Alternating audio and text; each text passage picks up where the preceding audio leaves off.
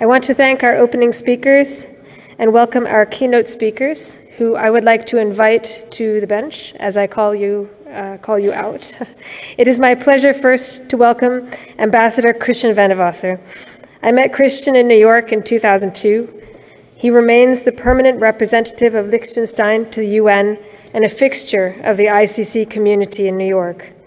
His work in many working groups and committees has furthered the discussion on Security Council and UN reform, and his institutional memory of the process that created the ICC is critical for us today. Can you please take your seat? Thank you.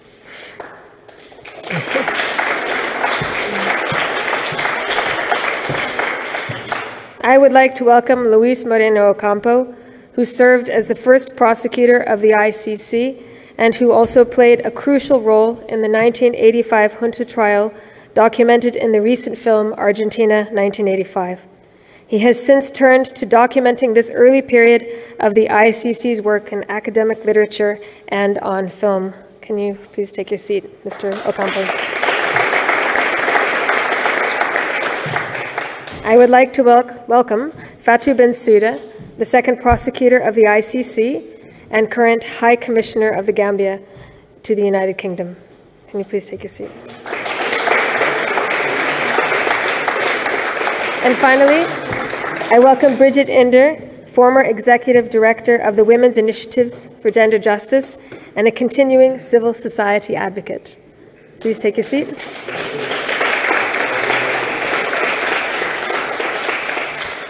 Ambassador, the floor is yours. Thank you so much, Jennifer. It's a real pleasure to be here with all of you. It's always a very special moment for me to be in this room, and I've been here more than once.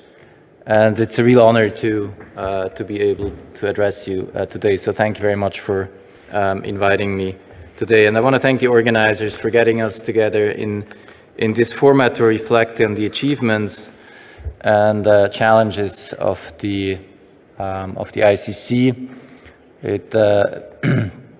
There have been several moments for me where I felt that the pandemic was over, and today moving over to courtroom 600 was one of those. So it's really great to be together with old friends again and to have an open conversation.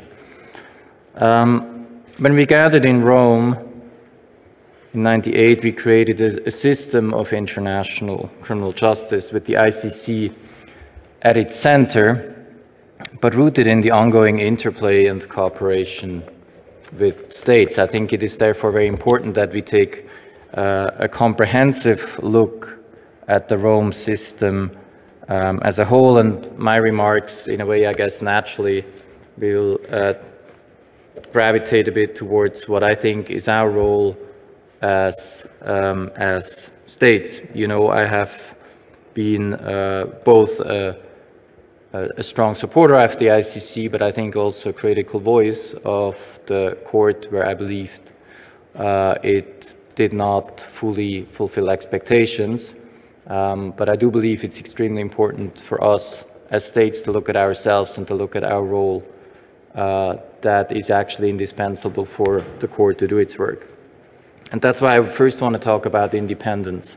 Independence was a key achievement at the Rome conference, and I think it's worth remembering that it was a hard-fought success. The proprio motu power of the prosecutor, clearly an indispensable element of genuine independence, was met with strong opposition and only agreed too late in the negotiations. Some states even came into the Rome conference with the position that the future International Criminal Court should only be able to exercise its jurisdiction on the basis of a referral from the Security Council, sort of a generic ICTY and ICTR model. Let's think for a moment where we would be today had that position prevailed. We would have a court in name only, a court that would be pretty much guaranteed to not have any new investigations for the foreseeable future. Well, fortunately, the statute says what it says today, and the proprio motu power has been at the origin of a number of investigations. On the other hand, that does not mean that independence is not an issue. Far from it, there are issues of perception in light of decisions of the prosecutor's office that are just as important. The deprioritization in Afghanistan stands out in particular, but there have been others. For us, as supporters of the court, and perhaps for those of us who represent states in particular, this poses a dilemma. On the one hand, respect for the independence of the court, of course, implies respect for strategic and judicial decisions. But that does not mean that we have to agree, nor does it mean that we cannot voice our opinions. In fact, in our outreach to those who have not yet joined the Rome Statute, and also to those who are part of the system, but critical of it, and there are various among the state parties, we must engage on these questions because they are burning issues to some of our counterparts. And we can only have credibility if we make it clear that all relevant decisions are with the prosecutor, but also that we believe that all crimes must be looked at in light of the evidence, the gravity, and the other criteria that guide criminal investigations, irrespective of factors such as political affiliation and indeed political position.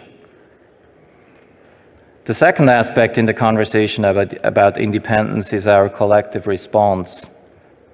When independence is threatened and undermined, typically, though not always, by non-state parties, by states that have not joined the Rome Statute or have not done so yet. There have been very blatant examples, of course, most prominently the sanctioning of senior officials of the court, including Fatou, who's sitting next to me, by the former US administration, an unprecedented and hopefully standalone example of abuse of power. State parties did come together in support of the court in this emergency situation.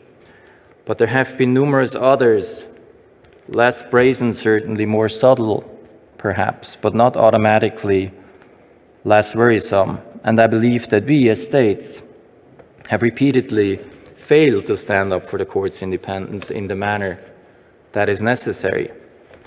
And we are still lacking a robust mechanism that can be triggered to come in support of the court in these circumstances. The second aspect is complementarity, and some of the opening speakers have mentioned it. Complementarity is an easy conversation only insofar as everybody thinks it's a key element of the Rome Statute. It certainly is. It places the primary responsibility for the investigation and prosecution of the most serious crimes on states themselves. This is both a recognition of state sovereignty and a vehicle to ease the workload of the court.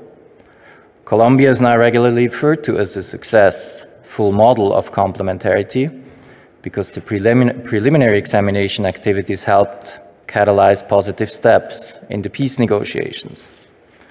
But perhaps we are too quick to forget that the preliminary examination phase, which lasted more than a decade, led to much criticism of the court, and that perhaps the result was not one of strategic brilliance, but rather of changed circumstances on the ground, to which we all believe the court has contributed. But questions do remain, in particular in light also of the fact that the new approach of OTP to preliminary examinations would have led to a closure of this examination long before the more positive turn of events in Colombia. But the key challenge to complementarity, in my view, lies elsewhere. The Rome Statute has in no uncertain terms defined unable or unwilling, as we all know, as the complementarity test. Some states and some state parties now seem to want to reinterpret this standard. and to limit it to the aspect of inability only. In other words, where a state party has a functioning judicial system, which concludes that a state does not need to be, that a case does not need to be pursued, this is the final word. It is obvious what that would result in. The irreversible perception that the court is to prosecute only crimes committed in countries that have capacity challenges or failed states in the extreme. In order to defend the court to secure its success from all corners of the globe, I believe we have to stand up very strongly for the philosophy of complementarity as it is written in the Rome Statute. And that alone leads to the conclusion that indeed nobody is above the law. Let me also offer some reflections on the treaty beyond that. The first thing is to say that it is a very strong treaty. In hindsight, of course, we know that the moment to negotiate and adopt the Rome Statute could not possibly have been better. That today we would likely have difficulty to even get a negotiation off the ground, let alone to obtain the outcome that the statute today represents. Many people in this room were in Rome, and I think we all remember that there was always a sense of historic opportunity at the Rome Conference. And I think in hindsight, we can say we were right in seizing that historic opportunity. The Rome Statute is without any doubt one of the, if not the highlight of treaty making in the last decades. That in itself would be enough reason to stand up for it. That should be very easy to agree on, at least for the people in this room. But there's also the question of where we should take the treaty. Must it be frozen in time, reflecting the status of international law at the end of the 90s? Or should it be a living document that reflects the progressive development of international law? The expectations of the public vis-à-vis the International Criminal Court are high. The court officials assembled here know this much better than I do. Often they are too high.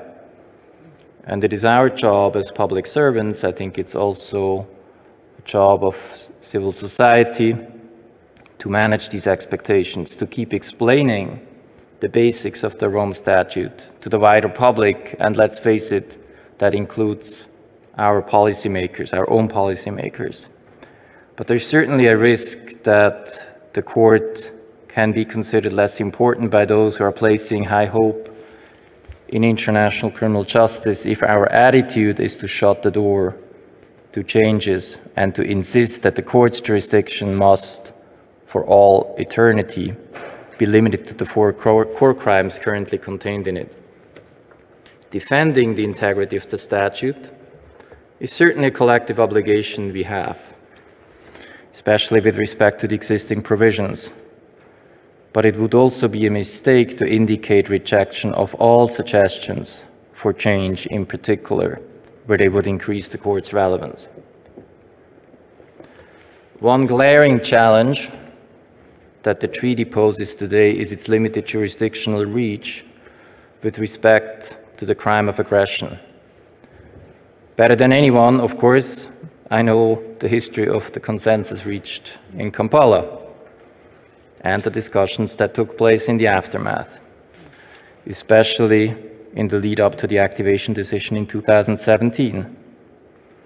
When the Rome Statute was adopted, the inclusion of the crime of aggression was due to the persistence of some key figures at the conference. Few expected at that time that actual exercise of jurisdiction by the ICC would ever happen. The argument that aggression was a thing of the past, that war was in essence an interstate affair and the court didn't need jurisdiction over it, was persuasive to many and remained so during the Kampala negotiations even, and when states decided to activate jurisdiction while people started voicing that opinion less and less so publicly. Today, the world is a different place than we had hoped. In '98, the term aggression itself, which was shunned in the diplomatic vernacular consistently for so many years, is now part and parcel not just of briefing material and speeches, but of UN resolutions. The most recent one adopted yesterday, and it was mentioned by a previous speaker, with an overwhelming majority in the General Assembly, a very, very important decision that the United Nations GA took yesterday. It has been incredibly disappointing for so many people to find out that the ICC cannot prosecute the aggression committed against Ukraine, and called that by an overwhelming majority of the international community. And that this is so even though the ICC does have technically jurisdiction over this crime, except where it should. Given where we are today, we should take the obvious step to bring the court's jurisdiction over this crime in line with that of the other crimes. Aggression is not a hypothetical crime. The illegal use of force is the most fundamental attack on the international order, as well as the source of so many other crimes the court has jurisdiction over. And it is the crime of aggression alone that guarantees that the political and military leaders who bear the brunt of the responsibility are brought to justice. And this alone fulfills the purpose of the Rome Statute, which, and I'm going to read from the preamble, reaffirms the purposes and principles of the Charter of the United Nations, and in particular that all states shall refrain from the threat or use of force against the territorial integrity or political independence of the state. End of quote. Quote from the Rome Statute. How can you explain that the ICC cannot prosecute the aggression against Ukraine and that it is the most relevant international judicial body that we have? If the pursuit of international justice for the most serious crimes is to succeed, I strongly believe that we have to create an alternative avenue to ensure that the crime of aggression against Ukraine is prosecuted. This will, in fact, enhance the relevance of the ICC and of its future work, far from taking anything away from it or from its own investigations on Ukraine. If, on the other hand, this act of aggression, the most brazen that we have witnessed since the creation of the United Nations, which doesn't mean it was the only one, and the one that was determined to be that by the very body itself, the General Assembly, that has defined what an act of aggression is in the first place. If this act of aggression goes unpunished, the message for the future will be devastatingly clear. There is no accountability for this crime, not before the ICC and not anywhere. Thus, it is in our hands to prevent this from happening, and I believe it is our duty to do so if we are genuinely committed to international criminal justice. I thank you so much for your attention, and I look forward to our discussion. Thank you, Klaus Rackwitz, in absence, Jennifer Schenset present, and the International Academy at Nuremberg, for inviting all of us to be at this historic place, Courtroom 600. It helped us to understand the big picture, as Christian Wenaweser was explaining to us. In May 1945, the war ended in Europe, The UN, in June, the UN Charter was adopted, establishing a permanent forum for diplomatic negotiations. And 2 months later, in August 45, the Nuremberg Charter was adopted. And that is a huge change, because the decision was different than the UN Charter. Instead of executing enemies, those responsible for violence abroad could be prosecuted. That is new, it's different. And in fact, that moment is when international criminal justice was born, here, in this courtroom. Nuremberg prosecutor Robert Jackson provided a rationale.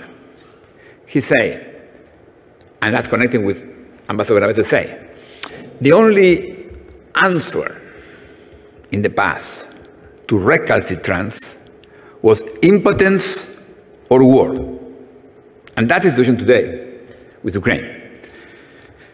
And Jackson say, only sanctions which reach individuals can peacefully and effectively be enforced. In fact, it's a very pragmatic tool, law. Nazi leaders were not treated as enemies. They were seated there in this courtroom facing criminal charges. On the bench, a panel of judges represented an international community for the first time in history.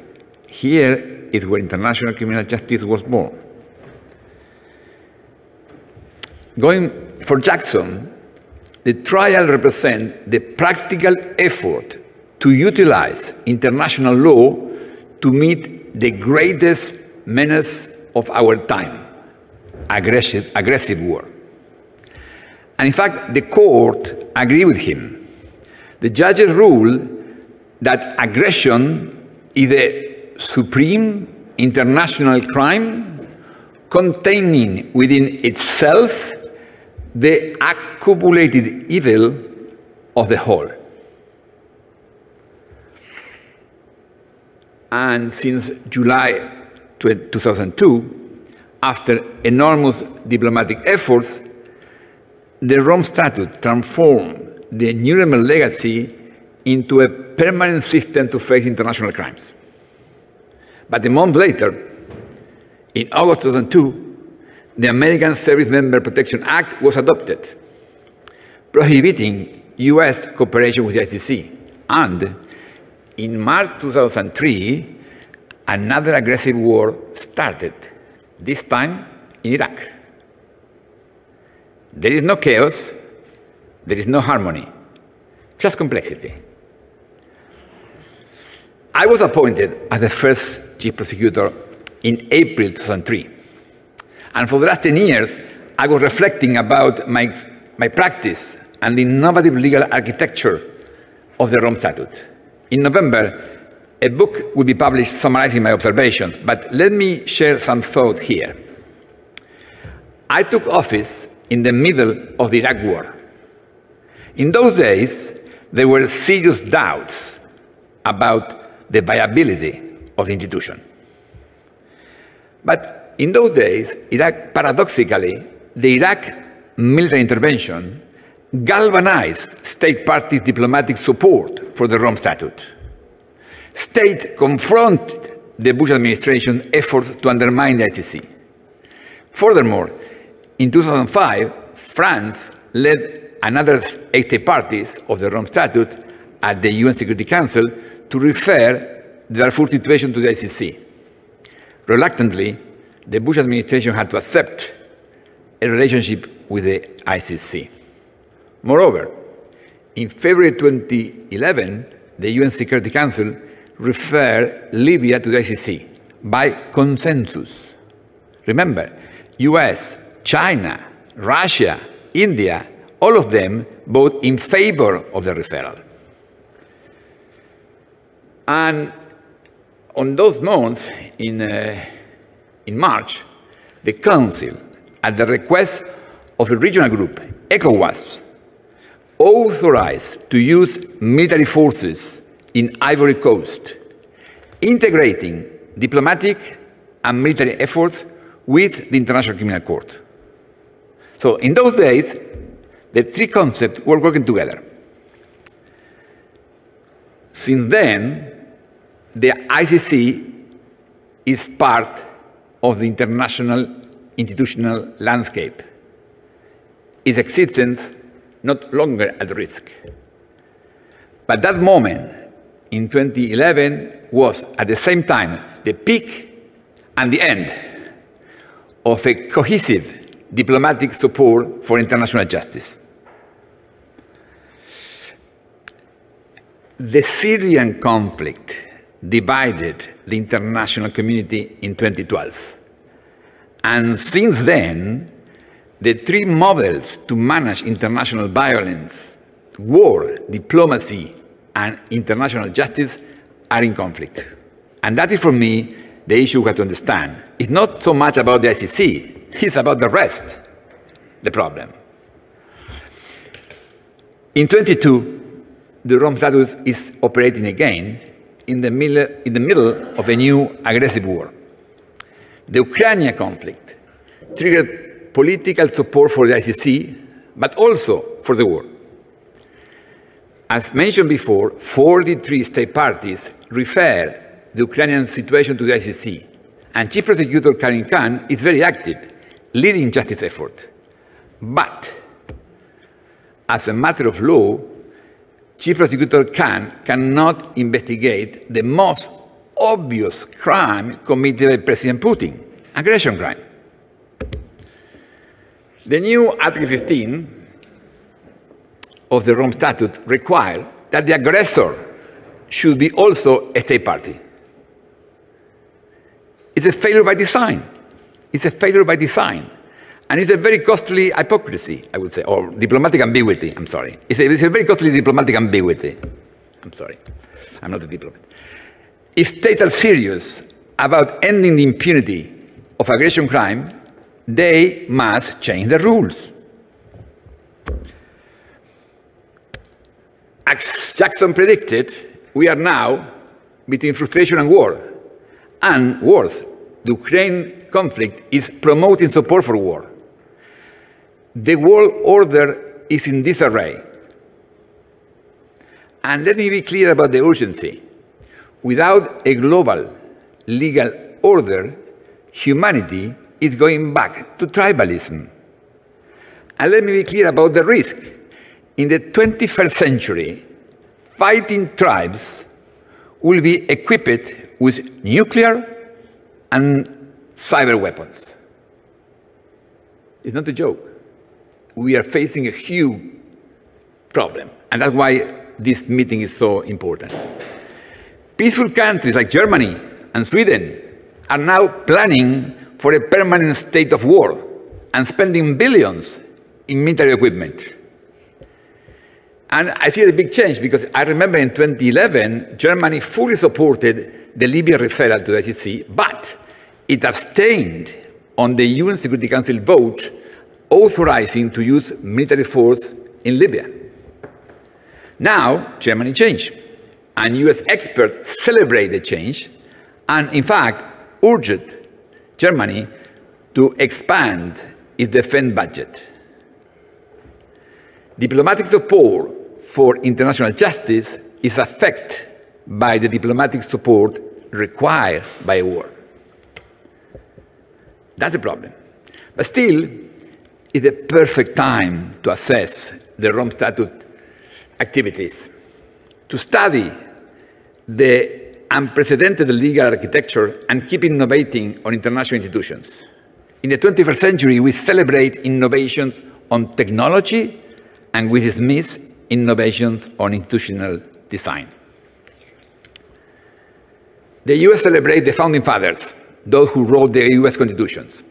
Delegates at Rome, and Christian Juan, Silvio Fernandez, and others, are our founding mothers and fathers. They fulfill an impossible task. In just 5 weeks, they adopted a new global code and transformed transformed a global order based on diplomatic relations between sovereign states. It's important to remain the design. The Rome Statute created more than a court. It produced a peculiar confederation of nations committing to ending impunity for the most serious crimes, and thus contributing to their preventions. Nations harmonized their standards, and this is the disruptive novelty, they authorized an independent and non-state actor, the prosecutor, to trigger the ICC intervention if they fail to act. That's the system. So, as the first chief prosecutor, I need to understand the system and respect my legal mandate.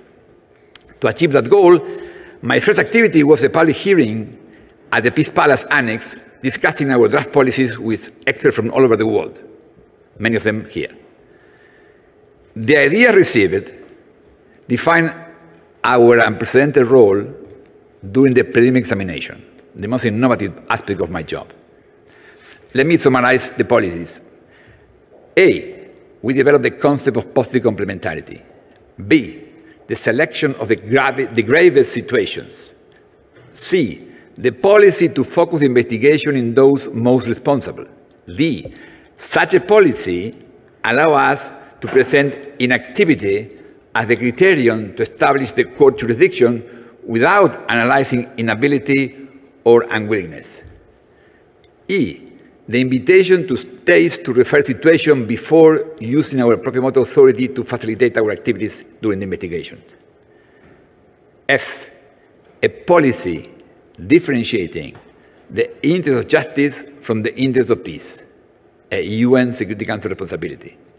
And G, to inform in advance the UN Security Council of our decision to request arrest warrants in Darfur and Libya, allowing the Council to exercise its Article 16 authority to suspend our investigation. Following such policy and showing the geographical and Rome Statute impact, we opened we opened preliminary examination in 17 different situations. 2 in Asia, 1 in the Middle East, 1 in the coast road of Western Asia and Eastern Europe at Georgia, 2 in Africa, 1 in Central America, 2 in South America, and 1 in Europe, around the world. We opened investigation in 40 parties. Democratic Republic of Congo, Uganda, they accept our invitation and refer the situation. Central African Republic was invited by a NGO, FIDH, and we used our proprio motu power in Kenya. There was no problem. In fact, I announced our proprio motu decision in Kenya, supported by the President and Prime Minister of Kenya. So all the problems of proprio motu in Rome were dissipated. Then a non-state party, Ivory Coast, accepted this intervention, and the court worked as an ad hoc tribunal at the request of the Council in Darfur and Libya. So all the positive decisions of the prosecution to start investigations were reviewed and confirmed by the chambers. The fears of a frivolous prosecutor or an ever-expanding international criminal court were not confirmed. But the ICC operations in the proper jurisdiction created new challenges. We had to investigate ongoing conflicts, and security became a big problem for us. Supported by state parties and non-party, we obtained the evidence, and we request overall, in my time, 31 arrest warrants summoned to appear.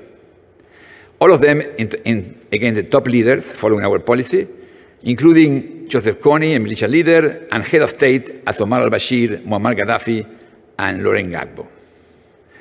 The pretrial chamber reviewed the evidence and issued all of them. During my tenure, the office participated in 7 confirmation charges and 3 trials. Tomás Lubanga was convicted, highlighting the suffering of child soldiers and the additional torments against girl soldiers. Girl soldiers was, in addition, as killing as a boy soldier, they had to cook and they had to be sex slaves. And we highlighted that in the first case.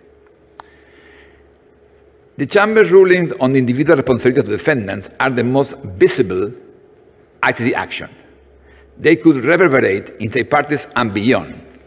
Still, and it's important to remember that, the chambers are just nodes of a network integrated by states and different independent organs of the court. Each node could be evaluated, but to end impunity, the entire system must perform in accordance with the complementarity model. Taking into consideration the innovative legal architecture created by the Rome Statute, in June 2003, during my training, I proposed an evaluation model that Bill Pace opposed.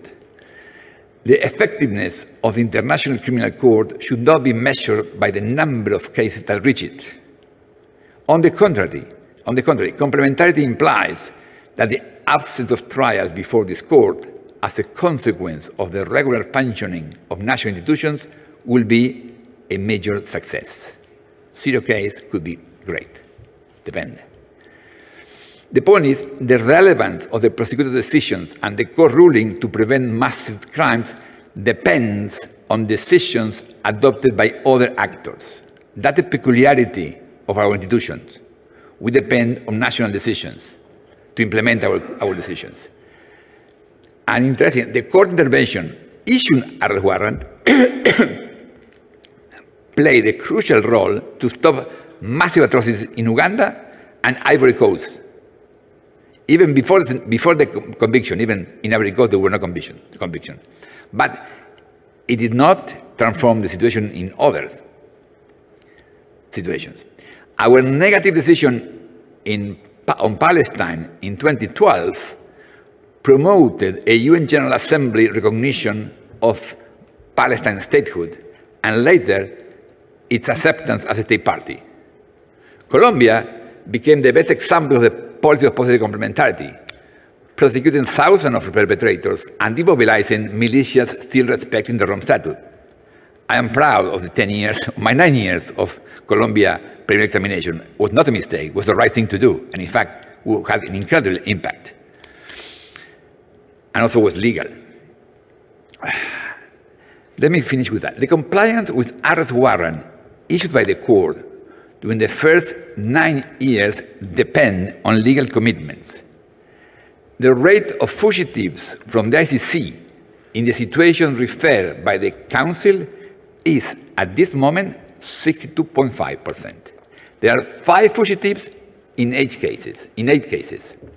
Instead, cases for the treaty jurisdictions, the rate is 5.5. So difference is 62.5 against 5.5.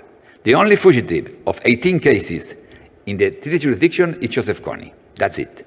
1 in 18 and 5 in 8. So the state parties committed to arrest. Security Council provides no obligation to arrest. That's the difference. Let me conclude. War proposed to kill enemies abroad. Instead, the Rome Statute is treating perpetrators of massive crimes as individuals with rights. They could be criminals, but they are no enemies. The problem is aggressive wars are still normal. So we need to end Ukrainian war, but also we need to end Syrian war. We need to stop all the wars. Stop the war as accepted mechanism to solve conflicts. We need experts to propose new mechanisms to manage conflict, and you are the expert required. But we also need political leaders supporting peace and justice, not leaders supporting war. That's what is missing. The most important defendant at Nuremberg, Hermann Goering, explaining how easy it is for national leaders to obtain popular support for war. He said, all you have to do is tell people that they are being attacked and denounce the pacifists for lack of patriotism. The Nazi top leaders rightly say, it works the same way in any country, in any time. But so to transform the leader's position, we need people support for justice. People will transform the political leaders' incentives. But people don't read judicial decisions. To read them, we need art, songs, movies. Those arts connect people and justice with emotions. Let me give you a personal example that Jennifer mentioned. 2 weeks ago, Amazon premiered a feature film called Argentina 1985, presenting the work of the prosecutors in the trials against the military junta in my country. Since then, the entire country is discussing what happened 38 years ago. Even the president of the country went to a theater to watch the movie with the high school students. So we need movies and art about international justice to mobilize people. If there is a strong demand, leaders will support justice, and then the expert will implement the solution. Let me finish with that. Victory is not a world without violence. It is impossible to create a global or domestic community without conflicts. Success is to learn how to use new technologies to establish peaceful models to manage violence. Success is to learn how to use new technologies to establish peaceful models to manage violence. And failure is not to try. The battle for justice is endless, but the war should not be. Thank you very much.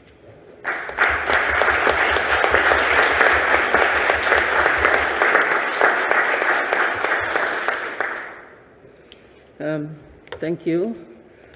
Honorable judges, Your Excellencies, dear colleagues, I'm very pleased to be here and indeed to share the panel with Christian, Louis, and Brigid. But let me take this opportunity as well to thank the International Nuremberg Principles and my friend Klaus for kindly inviting me to address you on the work of the ICC and indeed on the achievements and the challenges faced during the term that I served as prosecutor of the International Criminal Court, and whether the ultimate goal of the court has been clarified in relation to internal processes and the court's functions. For obvious reasons, I will focus my work together with my team at the Office of the Prosecutor. What we have lived through in the past decade has been unique, and what the international community has managed to accomplish together was really tremendous. And I am sincerely humbled by the graciousness and kindness and support that has been extended to me by my colleagues and other members of the Rome Statute family and its supporters during my mandate. During the 9 years of my term, we, as a court, have achieved much together and have overcome incredible challenges with courage, integrity, and resilience as an institution. We found strength and courage in the truth of our convictions and the righteousness of our cause. We found comfort and refuge in our solidarity and common purpose when placed under the most outrageous attempts at political interference and personal threats due to the court's legitimate judicial work. We overcame fear and threats with the force of our unity, humanity, and strict professionalism. In short, we overcame vice with virtue.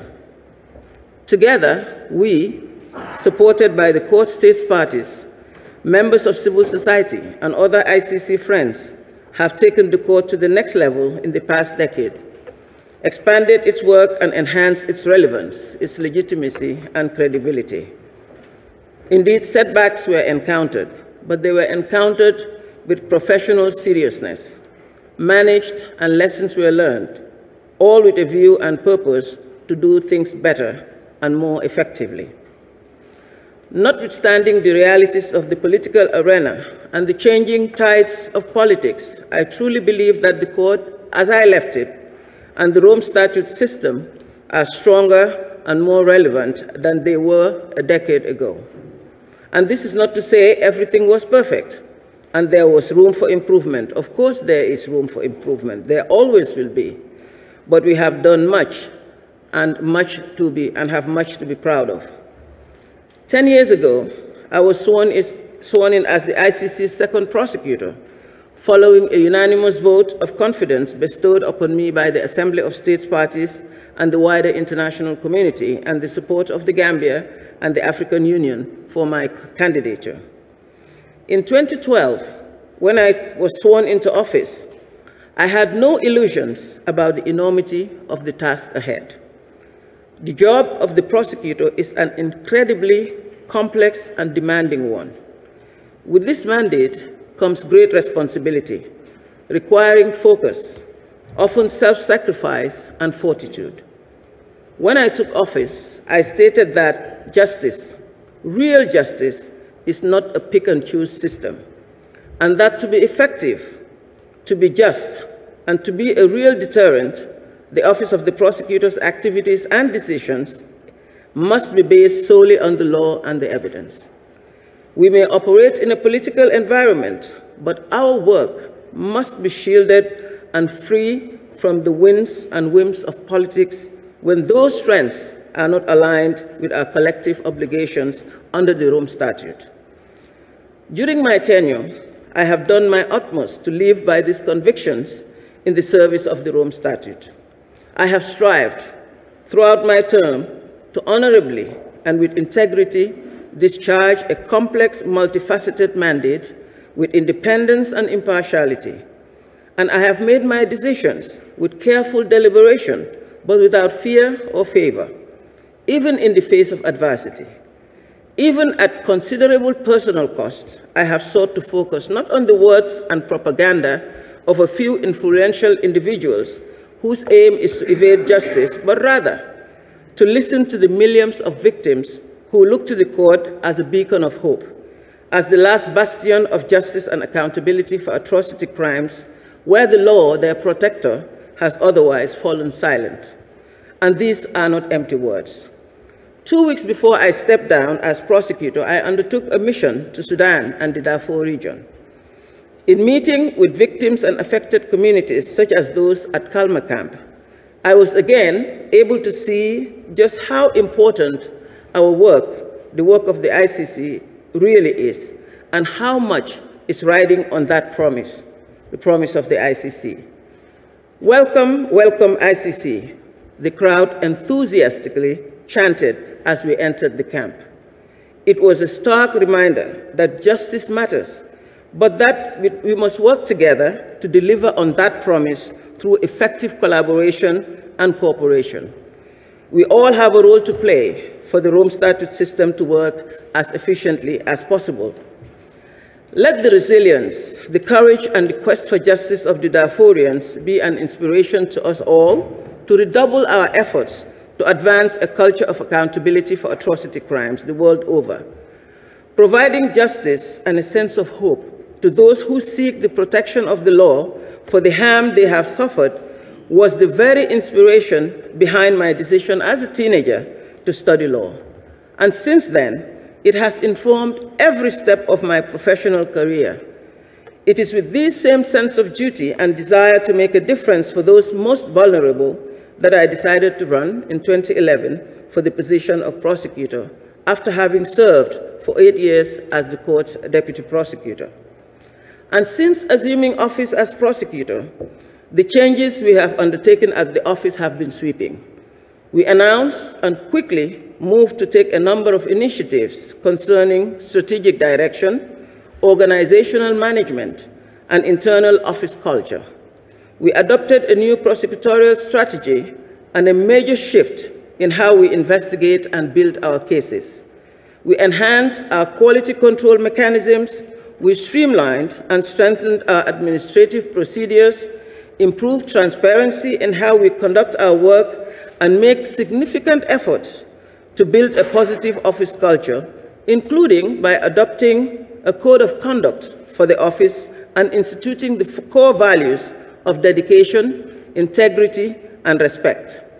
We have encouraged the establishment of a focal point for gender and saw it through. And we have instituted gender awareness training and have embarked on related initiatives which can only be built upon and strengthened. In short, we have strived to strengthen an office that is accountable at all levels, both in terms of performance and professional conduct. We have since secured important successes in court and issued important policy papers on the strategic priority we have set from sexual and gender-based crimes to the protection of cultural heritage. We have lived through these policies in practice. It is by no coincidence that I elevated the effective investigation and prosecution of sexual and gender-based crimes and crimes against children as strategic goals when I took office in 2012. The policy papers my office developed on these topics should be understood, not as mere pieces of writing on paper, but as seminal guiding documents, strengthening the consistent application of and protection offered by the Rome Statute framework to the victims of these heinous crimes. And this has been a defining feature of my tenure, during which we have attempted to give direction and meaning to important principles underpinning the Rome Statute and to explore the full potential of its provisions. It is by virtue of this approach that we found success in the court decisions, such as the ruling delivered in the Myanmar-Bangladesh situation, confirming the court's jurisdiction over the alleged deportation of Rohingya people, and also the appellate ruling on head of state immunity in the al-Bashir case in the Darfur, Sudan situation. It is through this approach that through the conviction of Mr. Bosco Ntaganda on all counts, including, for the first time in the court's history, for the crime of sexual slavery, as well as the crime of rape against women and men, we contributed to emerging jurisprudence by extending the protection under international humanitarian law to also cover crimes committed by an armed group against members of their own group. And just before I left office in 2021, we obtained an important conviction on the Ongwen case for the brutal and terrifying campaigns of attacks on the civilian population, sexual slavery, forced marriage and forced pregnancy, murder, mutilation, torture, pillaging, abduction, and other atrocities by the Lord's Resistance Army, with Mr. Ongwen as one of its leaders, rendering accountability for the horrific consequences of his actions for the civilian population in Uganda, including for women and children. And in May of that year, last year, 2020, he was sentenced to 25 years of imprisonment.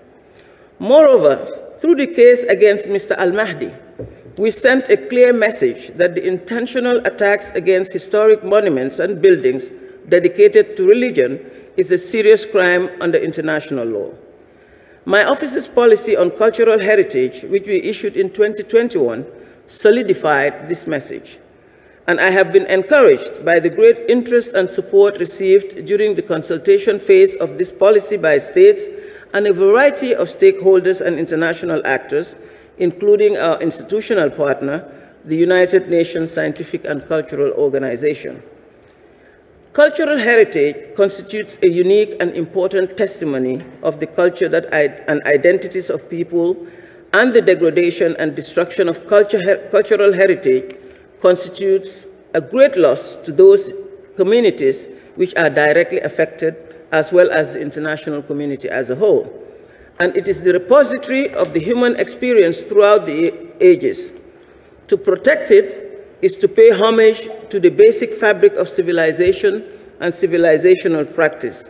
We must therefore protect cultural heritage, and this policy equips us to stay committed to that necessary course. An important aim of the policy paper, like others before it, is to raise awareness about and seek collaborative efforts to address specific forms of prevailing criminality.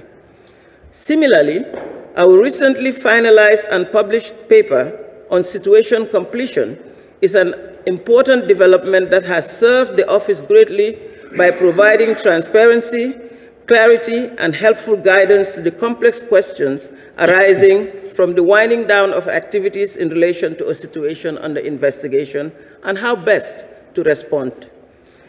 The policies are but one avenue we have used to give further meaning to the Rome Statute's principles of complementarity and cooperation. And we have sought, during my term, to enhance, through a dynamic approach, our interactions and relations with partners at the international, the regional and the domestic level. It was my plan to also have a policy on modern slavery within the Rome Statute framework finalized before the end of my term, but due to the unfortunate COVID circumstances, and with countless priorities and constraints of resources, we could not advance this project in time. The Rome Statute is an important legal tool that must be employed to its full potential to address the heinous crimes that shock the conscience of humanity. And modern slavery is one area where more work is, in my view, warranted. Preliminary examinations was one of the core activities of my office from the time of my predecessor. Through the independent and impartial analysis we conduct, based on various sources available to us, we sought to establish the facts regarding various allegations of Rome Statute crimes that my office receives, and to see whether a criteria is met for my office to open an investigation in a given situation. And we have taken this crucial work with vigor and with complete independence and impartiality across the situations that were under preliminary examinations. During my term, we have increased the transparency of our preliminary examination work by engaging with all stakeholders openly and issuing an annual report to provide up-to-date information on the status of different preliminary examinations undertaken by the office. In 2020, it is to be recalled that I concluded the preliminary examinations with respect to the situations in UK/Iraq. In our lengthy report, we explained that despite identifying several overarching concerns at how the UK authorities had conducted relevant investigations, my office was not satisfied that it could demonstrate, in the context of Article 18 proceedings before the court that would inevitably ensue, that the investigative actions and/or prosecutorial decisions taken by the competent domestic authorities evidenced shielding of persons within the meaning of Article 17(2) of the statute. At the same time, we noted several pressing concerns about the pending consideration of domestic legislation that would have created in the UK a statutory presumption against prosecution of current and former service personnel after 5 years. And I was heartened earlier last year that through the active engagement of voices on all sides, offenses amounting to ICC crimes were ultimately excluded by the UK government from the scope of the proposed legislation. In 2020, we also concluded the Palestine preliminary examination and announced the opening of investigations, having obtained a judicial ruling on the scope of the court's territorial competence. During 2020, my office also concluded its preliminary examinations into the situations in Nigeria and Ukraine, with the determination that the criteria for opening investigations in both situations are met. But as you know, in making my announcements, I stressed that due to operational challenges brought on by the COVID-19 pandemic on the one hand, and by the limitations of our operational capacity due to thin and overextended resources on the other, we could not immediately roll out both investigations as we intended to. Indeed, I stressed that the court was again confronted with the clear mismatch between the resources afforded to my office and the ever-growing demands placed upon it. Since December 2020, we continued within our means to prepare the plan ahead for potential investigations into both of these situations, including making necessary measures to ensure the integrity of future investigations in advance of lodging the necessary Article 15 applications, and I left both situations on standby for the next stage. It would be, of course, for the incoming prosecutor to take the necessary strategic and operational decisions on the prioritization of the office's workload moving forward. With respect to the Philippines, we filed our Article 15 request a month before stepping down, following a lengthy process of planning and preparing and taking measures to preserve a process that had been operationally impacted on the onset in 2019 of COVID-19, but we were in a position to finalize during 2020, just before I left office. With respect to Venezuela 1, I had committed to reaching a final determination to the extent possible during the remainder of my term.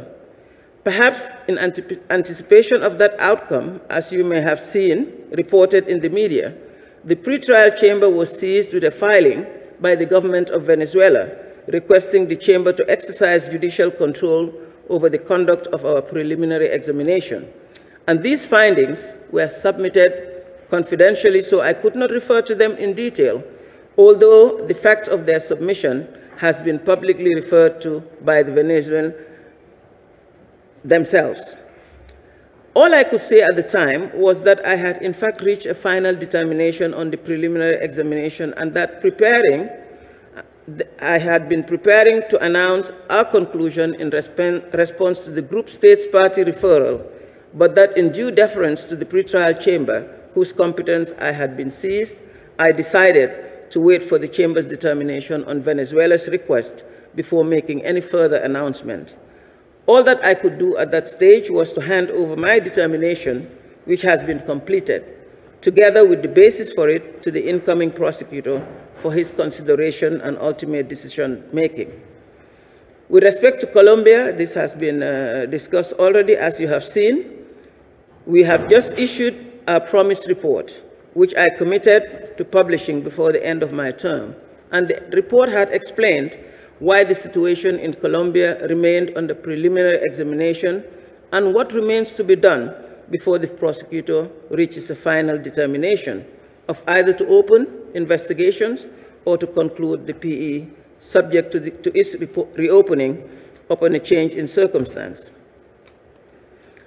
Intensive preliminary examinations was carried out in Guinea, including active engagement and encouragement to the Guinean authorities to conduct their own investigations and prosecutions as they had undertaken to do.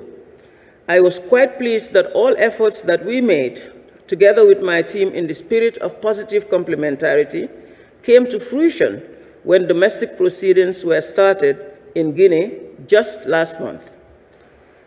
And with respect to the remaining preliminary examination, there was Venezuela too and Bolivia. I had also intended, as far as was possible, to reach a determination on at least subject matter jurisdiction during my term. And our simultaneous engagement across multiple situations and our overstretched resources and staff have meant that these two assessments, while they have made significant progress, would also fall to my successor.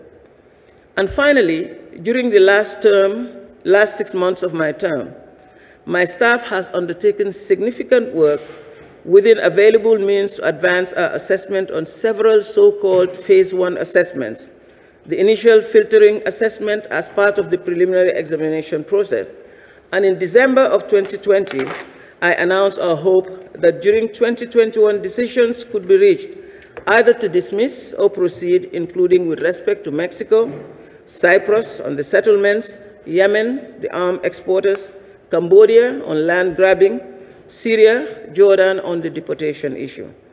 And despite the progress on the number of these assessments and made significant progress, it's also handed over to the incoming prosecutor to make decisions on them. As I stepped down, preliminary examinations became more integrated into the lifeblood of the office than ever, and have become more effective in the taking of advanced measures to ensure the integrity of possible future investigations. And they retain their essential gatekeeper function, while at the same time helping to ensure that the court's finite resources are best prioritized, ensuring through partnership and vigilance that wherever genuine efforts can be galvanized, that such crimes are investigated and prosecuted first and foremost at the national level, and that the ICC acts only when the primary duty of states has not been realized. Perhaps I see I'm running, but let me just try to conclude. I believe that the ICC family must continue to dispel honest attacks on deliberate misrepresentations of the court's work and its mandate. It must continue to recall and come together in our resolve that the commission of mass crimes as merely politics by other means will no longer receive a pass, and that perpetrators, irrespective of rank or official status, must answer for their crimes. Because today, what is required is more justice and accountability, not less. The ICC is here to stay and deserves our joint commitments and efforts. I have done my part in my role as prosecutor, and I will continue to advocate for and defend the court's crucial mandate in whatever capacity I am in. I have received a vast number of awards and recognitions, both during my term and until now. And these recognitions I usually state publicly are not singular to me. In fact, they are a recognition of our collective achievements and the impressive work we have been able to accomplish together. They are a tribute, first and foremost, to my able colleagues at the office I have left, and to all those who support the court in one way or the other for their devotion and achievements in the service of the Rome Statute. And they sent a very clear message, to me at least, that ultimately, and again, irrespective of political posturing, humanity wants the court to succeed. Humanity wants the court to rise above the status quo, cultivate the rule of law, and speak truth to power, and bring the promise of never again, and law, not war, closer to reality. They signal to me that our collective efforts must not be in vain, and that all value that we hold as important virtues, the goal of advancing the cause of international criminal justice with dedication, integrity, and great respect. Respect for the court's important mandate under the statute. Respect for each other as colleagues and as parties and participants in the court's proceedings and activities, first and foremost, and for the victims and the affected communities for which the ICC project was fundamentally created. I'll stop there for now. Thank you.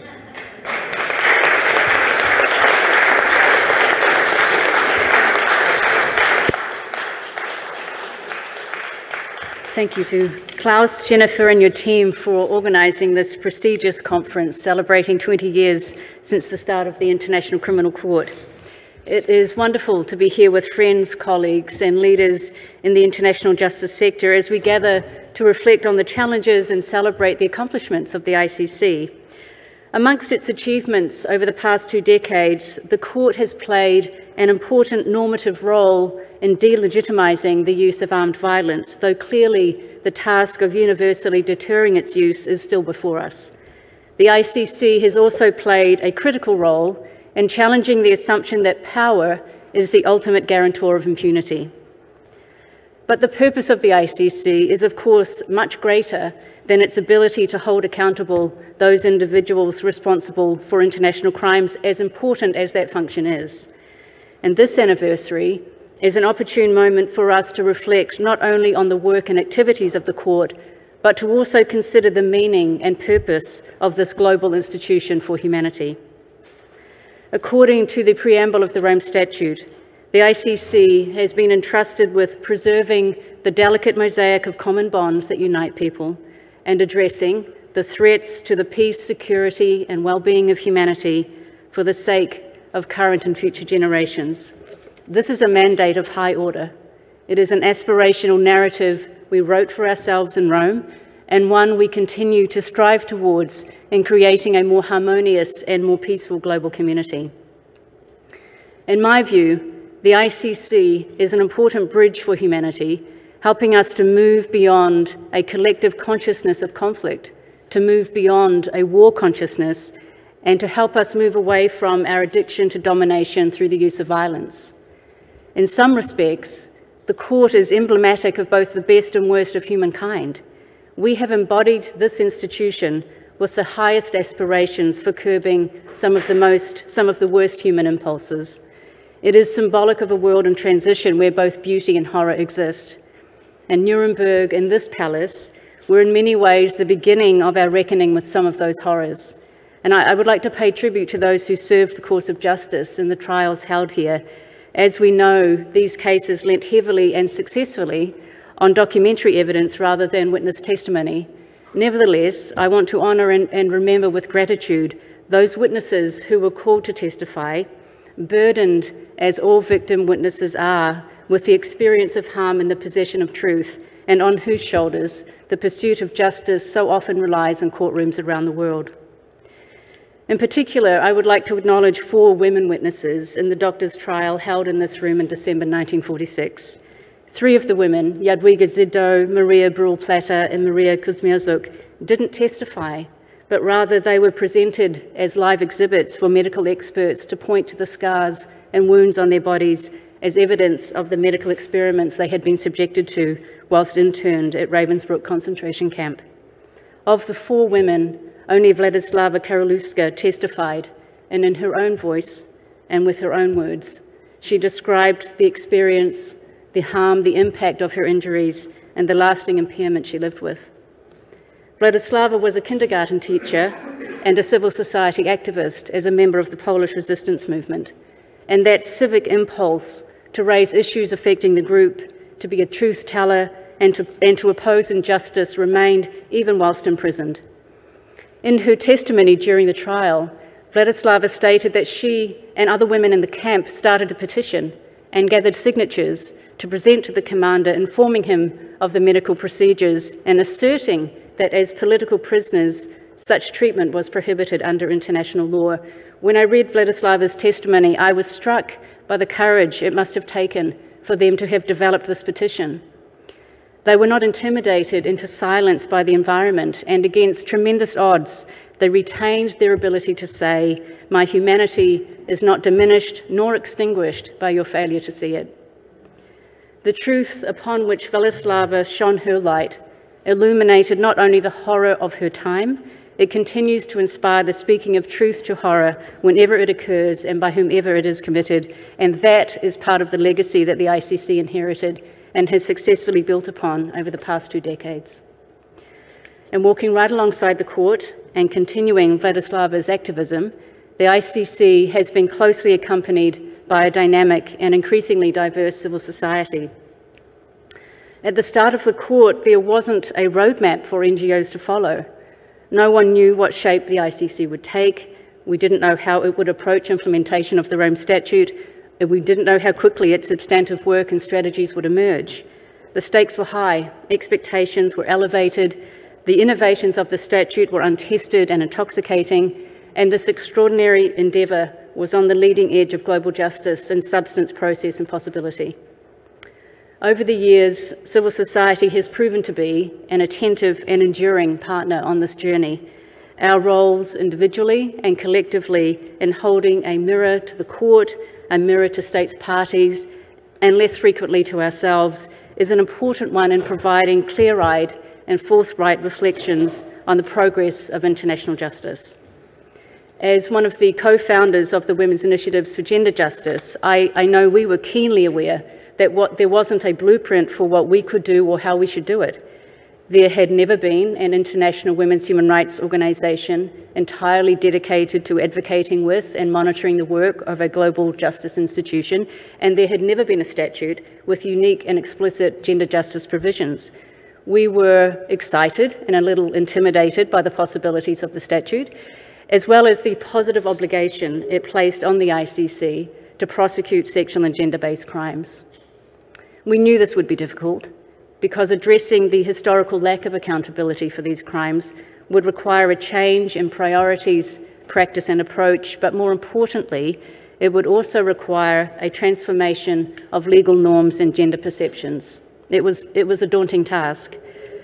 Now, looking back, it seems that perhaps more has been achieved in this particular area of the ICC's mandate than in any other category of crime within its jurisdiction. Of course, there is much to be done, and hopefully the task is a little less daunting, but there are some highlights along the way, and one I would like to briefly mention is the OTP's groundbreaking policy on sexual and gender-based crimes, the first of its kind that was called for and delivered by Fatou Bensouda within her first 2 years in office. I had the pleasure of co-developing this policy with the Prosecutor's Office as her Special Advisor on Gender, and Fatou Bensouda understood, as we did, that this policy was needed because accountability for these acts continued to be exceptional and elusive compared to the scale of their commission. and other significant milestones followed, including the judgment and the 2017 Appeals Chamber decision in the Bosco Ntaganda case. These decisions marked one of the most important developments in international humanitarian law in the last 125 years. The conviction of Ntaganda for rape and sexual slavery committed against children within his own militia group and under his command was the first time in history anyone had ever been held accountable for these kinds of crimes. This judgment closed an important and unjustifiable impunity gap, and it extended the legal protections for children within armed militia groups.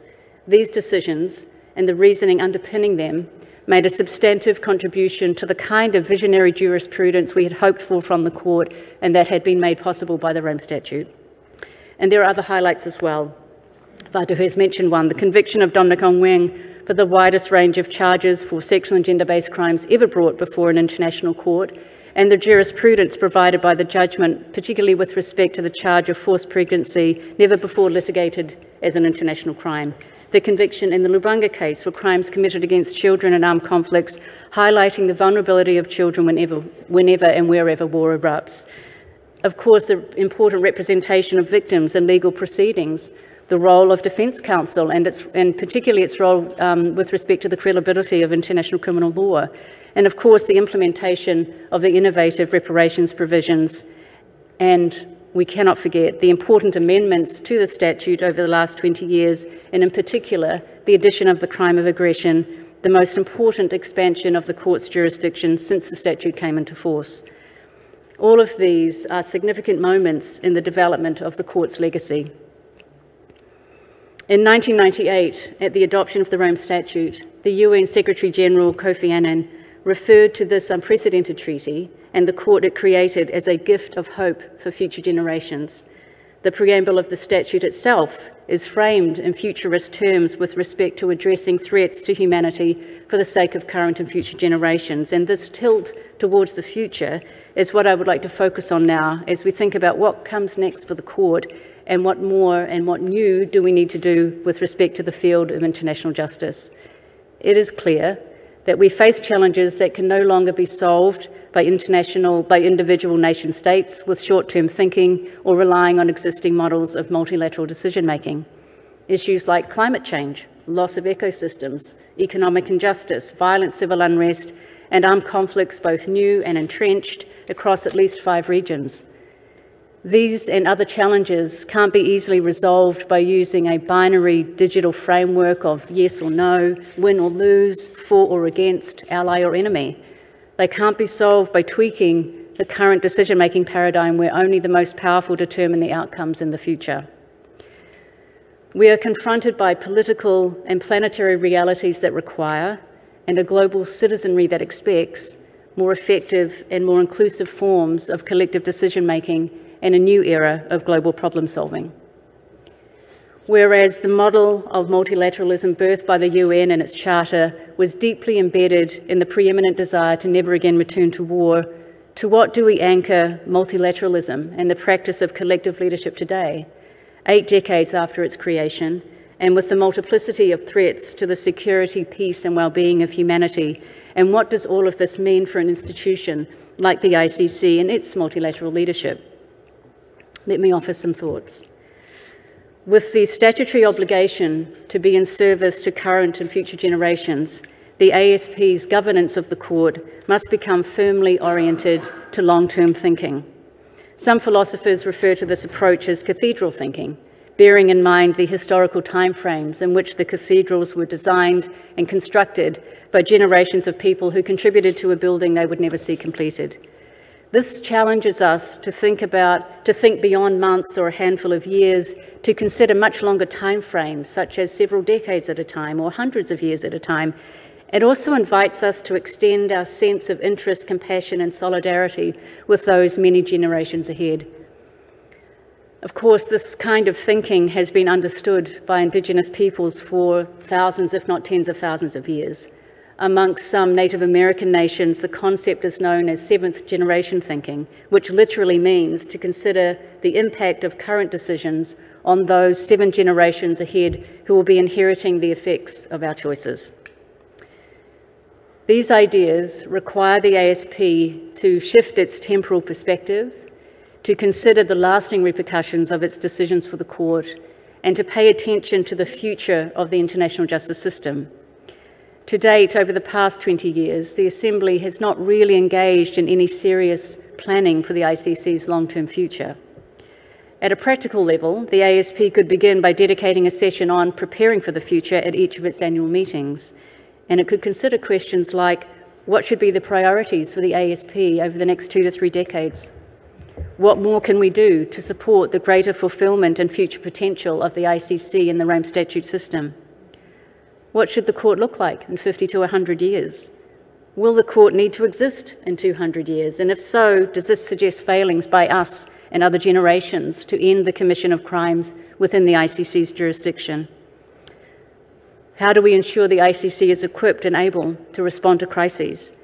And what potential current or future threats to the security, peace and well-being of humanity should the ASP be contemplating with respect to the ICC's jurisdiction? And one good example of this, I think, is the issue of ecocide, the mass damage and destruction of the environment. You know, we missed the opportunity 25 years ago to adopt the crime of ecocide within the ICC's jurisdiction in Rome, and as a result, the environment is not protected by international criminal law, and we are seeing the repercussions of that gap now in the form of climate change, reduced biodiversity, marine pollution, and the loss of ecosystems.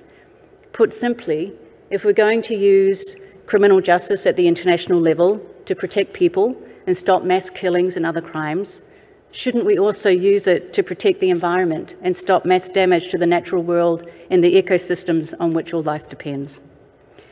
In many respects, our inclination towards conflict with each other mirrors the conflict we are collectively having with the Earth. It's as if we are waging war against nature that is both stealth-like and brazen, and for which no one is held accountable. A global campaign is underway proposing an amendment to the statute to include ecocide as the 5th crime against peace. And in my view, ecocide is probably one of the most urgent issues for the ASP to engage with, as it takes to heart its responsibility to address threats to the security, peace and well-being of humanity for the sake of current and future generations. In addition to the concept of long-term thinking, I would like to quickly offer 2 further principles with respect to developing new models of collective decision-making, including the multilateral leadership of the ICC. First, in order to maintain and expand support for the ongoing co-governance of the court, a greater sense of equality amongst states parties as decision-makers must be achieved. The influence of formal and explicit centres of ICC power, along with the informal and hidden power brokers, has not always fostered a harmonious and transparent governance environment in which every region and all states feel respected and valued. Whereas the current model drains the motivation to collaborate, the principle of equality renews the moral practice of multilateralism. Election along regional lines of state representatives to ASP-related positions ensures the diversity of states parties is consistently represented. However, this alone does not ensure that the diversity of views are heard, that historic and ongoing power imbalances are corrected, nor that the ASP benefits from all of the wisdom its members have to offer. Diversity is a fact, but inclusion is a choice, and this has to become the normative model of decision-making, ensuring that all states parties can genuinely shape and select agendas, decide on the priorities, and mutually influence the outcomes. Such a model provides the space for the creation of solutions that are new in kind and more durable by degree. And for this model to succeed, the skills of deep listening and the high art form of conflict resolution and mediation tools will be needed. Lastly, moving forward, states parties and civil society have a non-waivable duty of care for the ICC and for the fulfilment of its purpose. States parties are not relieved of their guardianship of the Rome Statute and the ICC by embedding sole responsibility for its success and blame for its shortfalls with the staff and leadership of the court. The insightful independent expert review conducted in 2020 documented a number of concerning institutional findings and provided detailed and helpful recommendations. To be honest, many of the issues were not a surprise to civil society actors. A few of us had been raising concerns regarding institutional integrity and organisational ethics for several years prior to the review. Although the expert report is primarily focused on the ICC, in my view, the subtext of the report reveals the limitations of good intentions by states parties when those intentions are not coupled with principled and effective governance practices. As we know, good intentions are never enough, and whether deliberate or not, this approach guarantees that the institution will never become more powerful than the political forces that created it.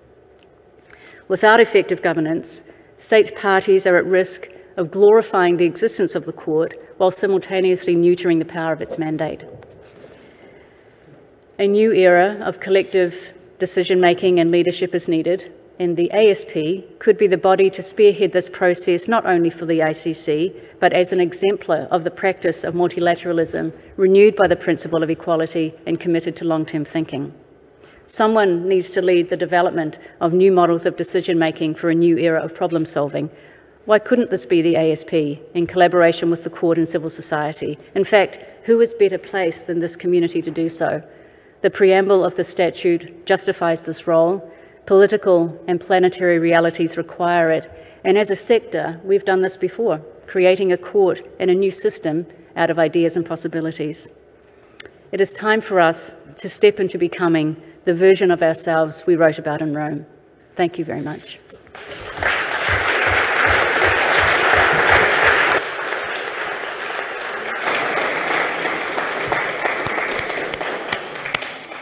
Thank you very much. I'd like to thank our keynote speakers for their thoughtful remarks. And we have about half an hour for discussion. So if perhaps I could pose a question or two drawing on what you have said, maybe that would get the ball rolling and see where that goes.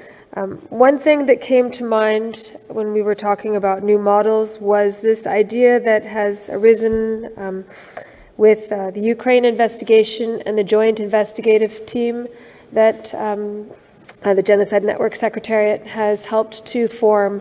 So not only do you have multiple referrals to the ICC, but you have a kind of coordination between multiple national prosecution services, and the ICC Office of the Prosecutor is participating in that network as well. And I wonder what that kind of coordination, what does that mean for the model that Prosecutor Ocampo was talking about? The success of the ICC ultimately is when there are no cases because they're being handled by the national level.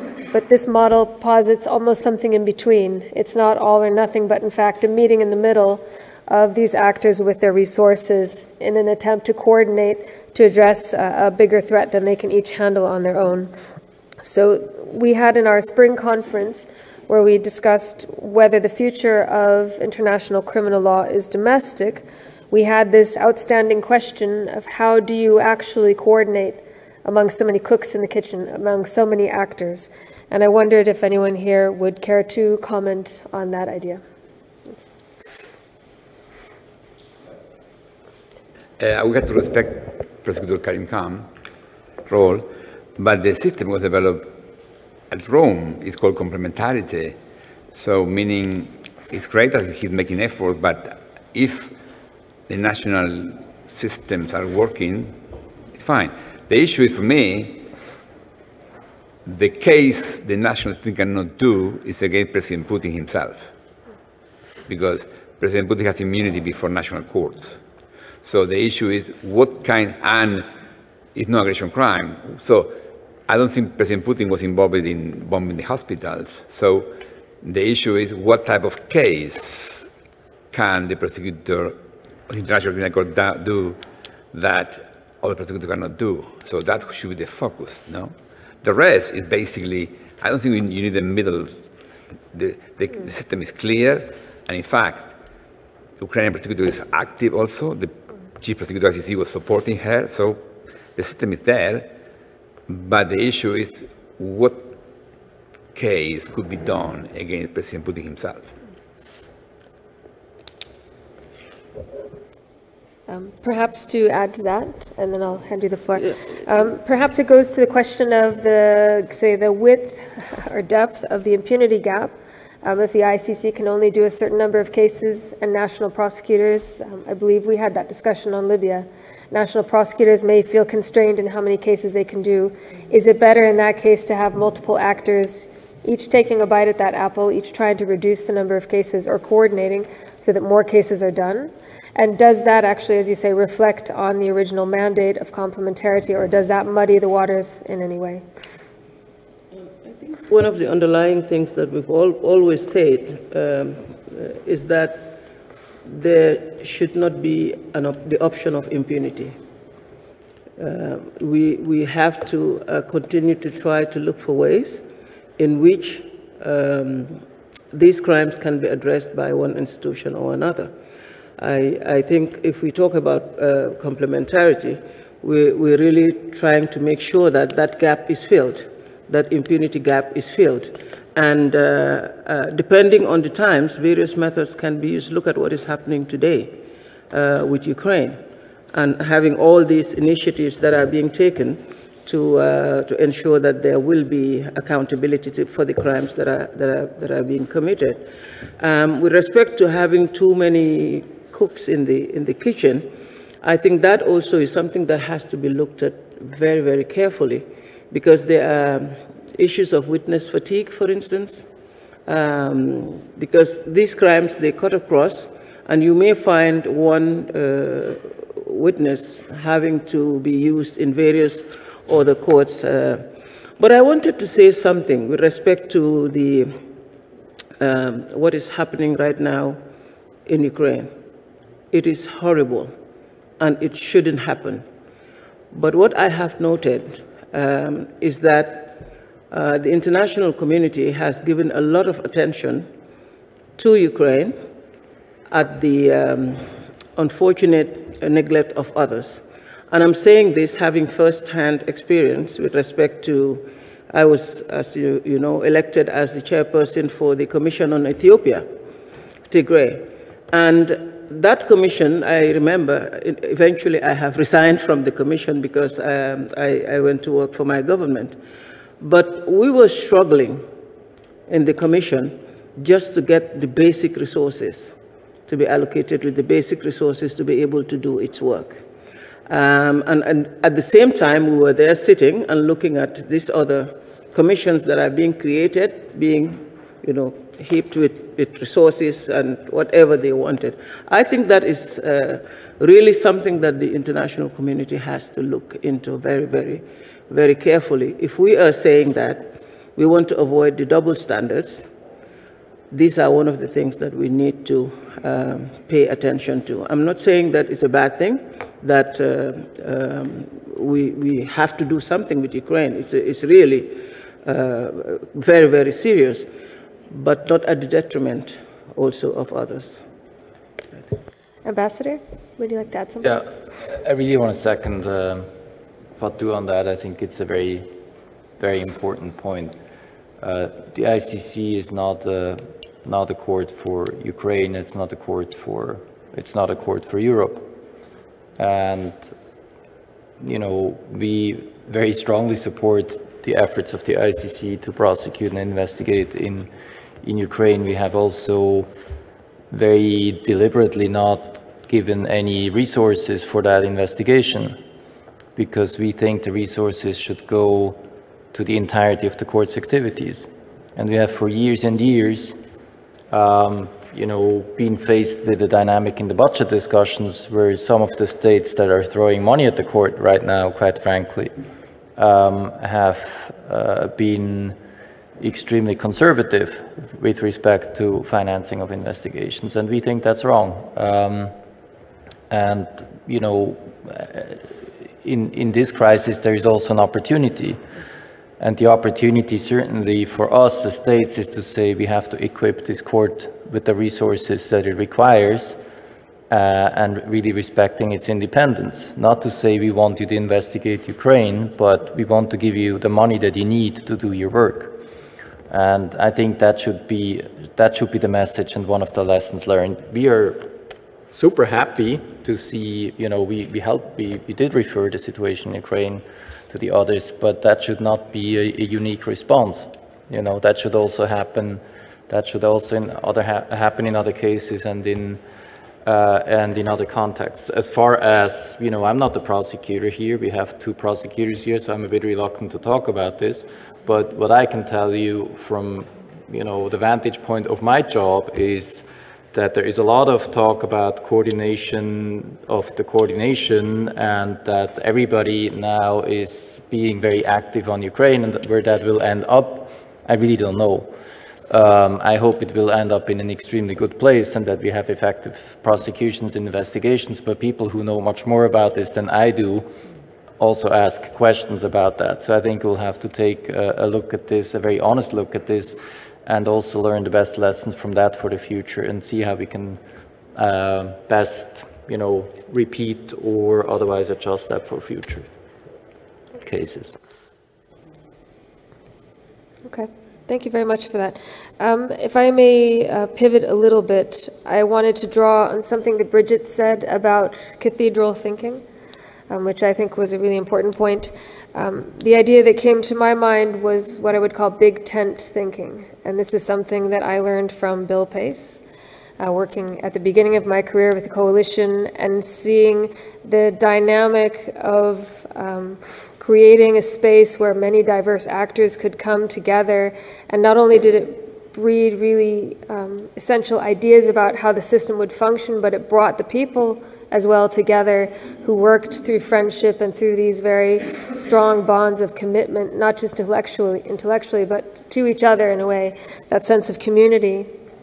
I think as the ICC is entering now the phase of this third prosecutor, I know from talking to Bill and some of the other NGO leaders that NGOs are confronting this question now of their role and how to sustain it. I spent enough time around the Security Council to see how the diplomats had to work so carefully to pass the mantle of leadership to the next group, to the next diplomats who were inhabiting the council for 2 years or 4 years to try to keep that momentum going.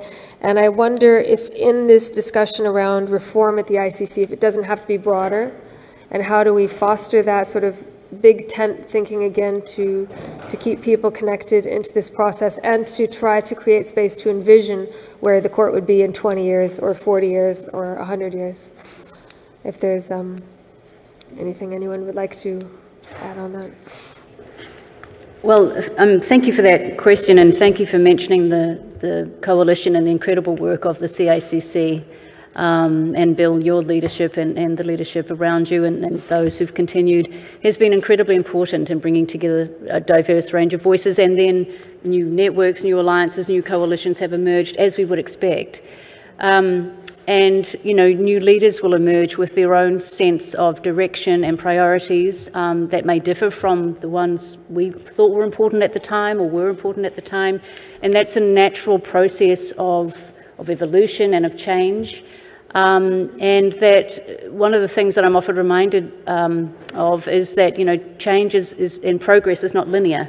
We will go forward several steps and then back a couple, and then sometimes the adversity and the challenges are really an opportunity for us to renew and rethink our approaches. Certainly, I know funding in the civil society sector in this particular field has become more difficult, and that creates significant challenges, but there are also perhaps it challenges us to think more creatively and to try new approaches, to create new alliances. One of the opportunities I see in relation to big tent thinking is for our community, the international justice community, to be engaged more closely with other communities. I think we have more to offer than when we're only speaking to ourselves.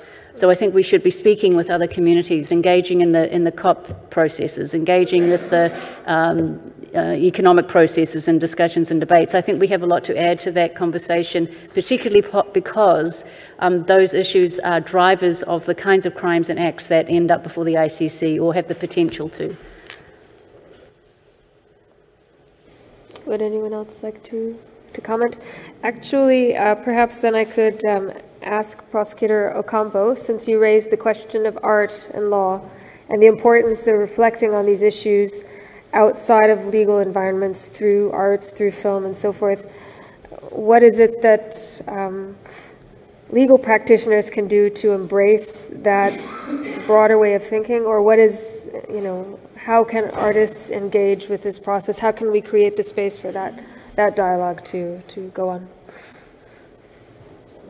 I suppose we'll talk about that, but I believe it's not just what the court is doing. The court has to do its job, and it's doing the job. The issue is, for instance, in my time, Invisible Children, a group of young kids from San Diego, made an incredible film reaching 120 million viewers in 6 days.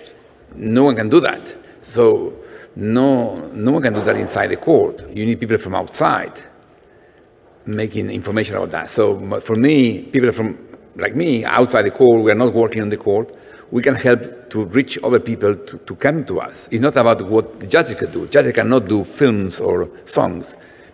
Artists should do it. So we need to find a way to attract them. Maybe Wenaweser had to go to Hollywood and invite people. The court itself. The court cannot reach everyone. It's impossible. So we need to attract other constituencies. And Brigid explained difficulty the NGO had. Now, okay, we have to find. That for me, the job is not so much about what the judge will do it. They should do something, whatever. But people outside the court who help to attract more people to focus on how to support peace and justice and not war. Perhaps, go ahead. Just to take up on this point of people outside of the court having a role to play and looking for ways to support the work of the court. I think I have at several engagements said that I believe that the states parties should also talk amongst themselves and see in whatever other ways that they can support the work of the court to make it known, but also even help to make it more acceptable, if that is possible. And I recall the morning breakfast that we have had, that Christian used to organize every time we went to report to the UN Security Council. I found those to be very, very helpful, very useful, because I know that many people would learn new things about what the office was doing, which ordinarily they probably would not have known what the court is doing. And this was very, very helpful. I also remember that this propaganda that was made against the court, that the ICC is just going after Africans. This was a machinery that was created against the court with experience, propaganda, and corporations who really just got out to make sure that this accusation or this criticism, people believed in it. And probably at the very beginning, we were saying that obviously, I mean, look at the facts. How can you look at the facts and say that this is what ICC is doing? But unfortunately, those facts, people did not know. So what these people, what these others intended to do actually could hold water. And people started really believing the ICC was set up as a Western court to try African leaders. And I don't need to go into what has happened after that. Really, all hell broke loose, and then we had to run after ourselves to try and explain that really this is not the case. For us, it was so obvious that it was not the case, but then at the same time, this other criticism and propaganda really gained ground, and it led to even the African leaders threatening to leave the ICC. You saw what happened in 2016, 2017. So those are really issues that states parties do not have to wait for the court even to request that of them. They do not have to wait. I think working very closely with the court, they can consistently be discussing and anticipating some of these challenges that the court is likely to face, especially the office also is likely to face, and to see what to do to avert those challenges. Well, I was trying to recall, and Prosecutor Ocampo, perhaps you remember the name of that Kenyan TV show? XYZ, yeah. And this was, there was TV show in Kenya with puppets, and actually in the course of the Kenyan investigation through several seasons addressed in some detail the investigation. The prosecutor was a character, even Judge Trendafilova, I think, was a character. There was a program that really actually did disseminate at a cultural, at a broader level, some discussion about what was happening with the ICC. Do you feel like that contributed to greater understanding of the ICC in Kenya? Do you think it had a wider reach? It was, yes. Yeah, yes, I think that show was very popular in Kenya. But the show, maybe in the next, first, I think what you are doing now is the type of things we need to do for the ICC. You convey all these people. We are invited here to discuss between us. That is very helpful. Maybe we need a panel about musicians and filmmakers to add, no, to understand, because they are different thinking, and we need to understand them. So I think, but I would suggest what you are doing here is an initiative taken by you and Klaus and the Academy to push for this. We need to keep doing that, but maybe including other groups in this conversation, not just lawyers or experts, also people who understand communication. Prosecutor Bensouda, is there any show or media or anything you would have thought, if they had taken up this question in a cultural context about ICC unfairly targeting Africa, that could have swayed or moved the needle a little bit? It was a very broad question. It was a political campaign, of course. It was a very difficult thing to tackle. But do you think something could come to mind that you think if someone had covered it or talked about it from a cultural perspective, it could have had an impact?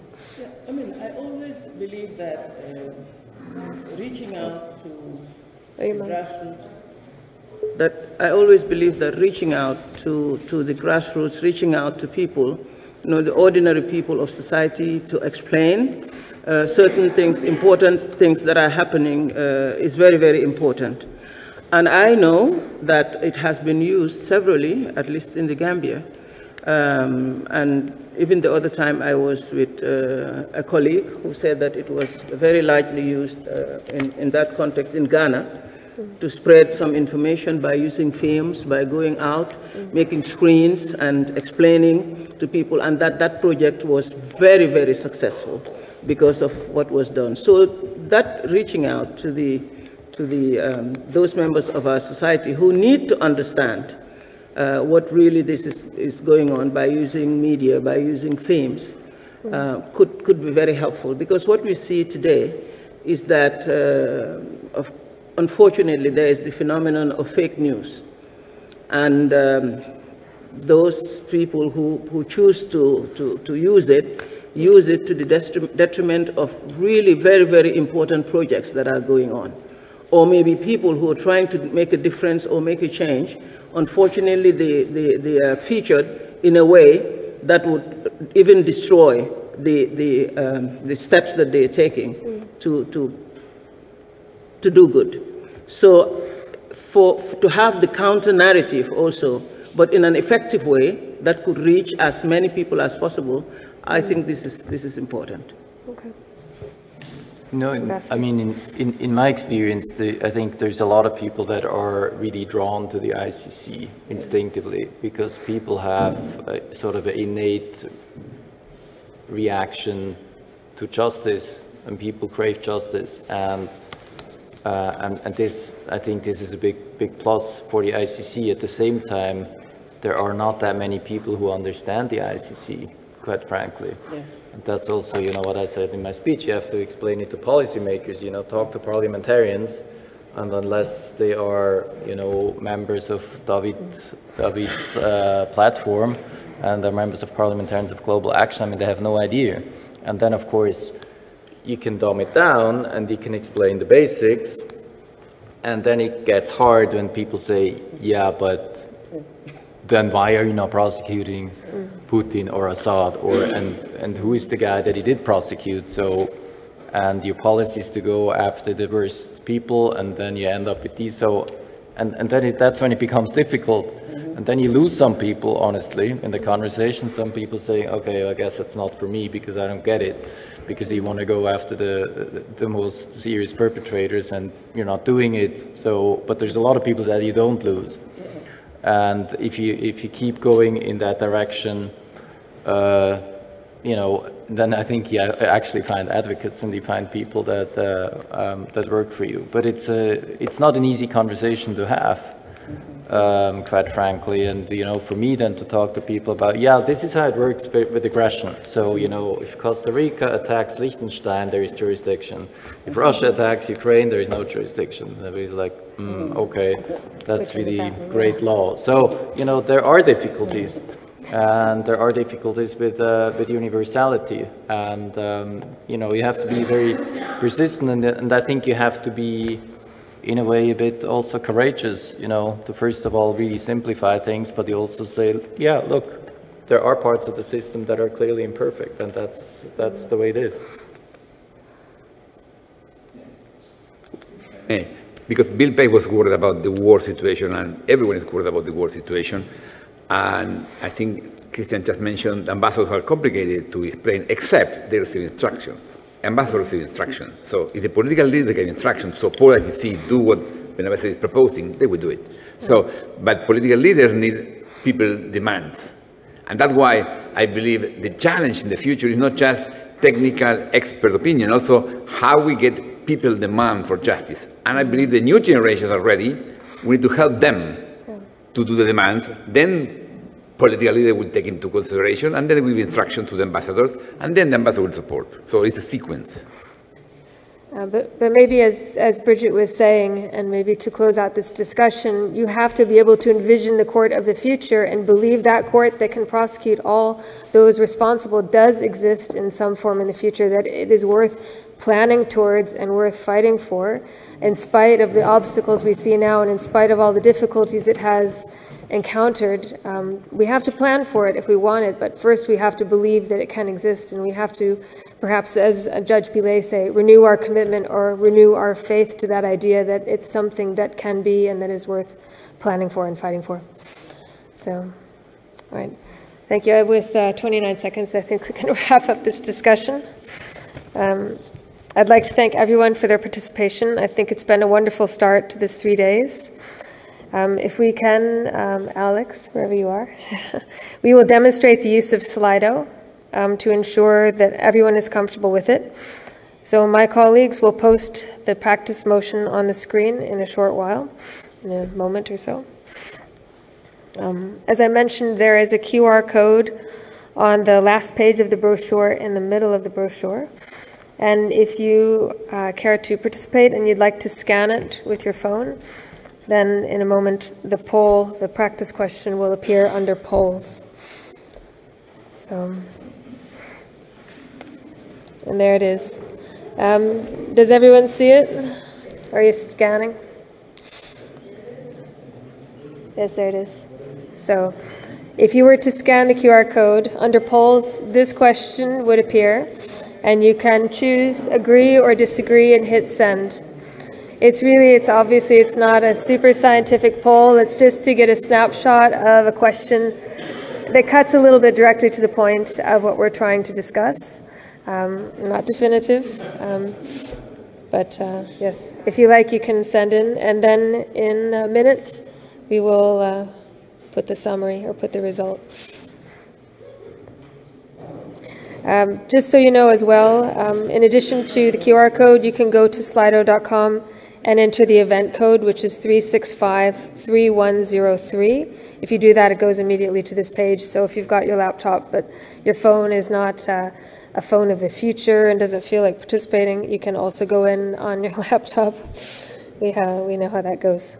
So you can go to slido.com on your laptop and enter the event code 3653103. Okay. Well, shall we close the polls now and show the results on the screen when you're ready? There you go. 81% agree the ICC is a success. 19% disagree. All right. Well, that's just a little taste of what we'll be doing. Thank you for your participation in this practice motion. If you have any questions about Slido, don't hesitate to come up and ask. And we look forward to welcoming you back tomorrow morning for the first full day of this Nuremberg Forum, the International Criminal Court 2002 to 2022, a court in practice. For speakers, of course, you have the information about the dinner in your logistical packet, so we look forward to seeing some of you there. Thank you very much. Have a good evening. See you tomorrow.